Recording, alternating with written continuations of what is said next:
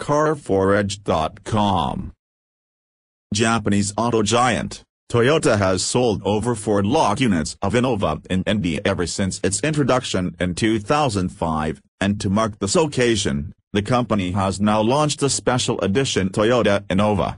The special edition Toyota Innova has been offered with a chrome kit. The chrome kit is basically an accessory pack, which will be sold at all Toyota dealerships across India, for which buyers will have to pay an extra sum of Rs 31,000.